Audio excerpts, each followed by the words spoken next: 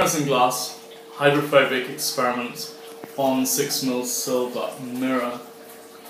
This has been carried out in our test facility, also known as the lavatory, at Unit 8, Ellerslie Square in Brixton.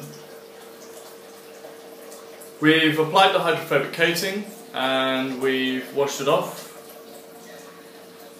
Now, we've also run the tap consistently for about 15 minutes to get this into a nice steamy state. We've also put plates at the bottom and filled those with boiling liquid. The mirrors are at exactly the same state, exactly the same temperature. There's no variance of those. And as you can see, we're getting a nice bit of steam on the hydrophobic coating.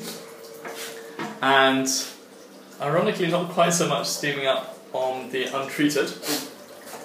And the mirror above the sink, where we have the water running, has completely steamed up. So essentially on steam, I think it's safe to say that the hydrophobic coating doesn't help at all, in fact could be a hindrance. Hydrophobic coatings are quite commonly used on shiners and things like this to help the water run off. We're just going to try, just going back to that steamed up mirror there, we're now just going to pour a tiny bit of water on the steamed up mirror.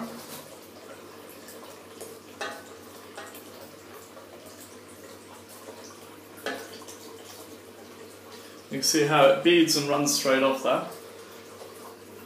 We're going to now pour it on the untreated mirror.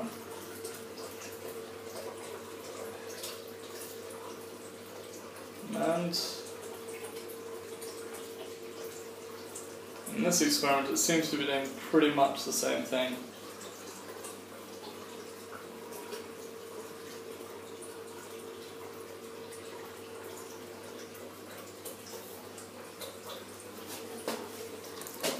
I'll just pour it over.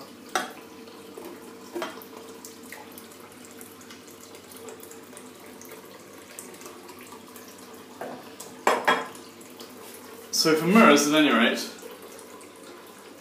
and for steam,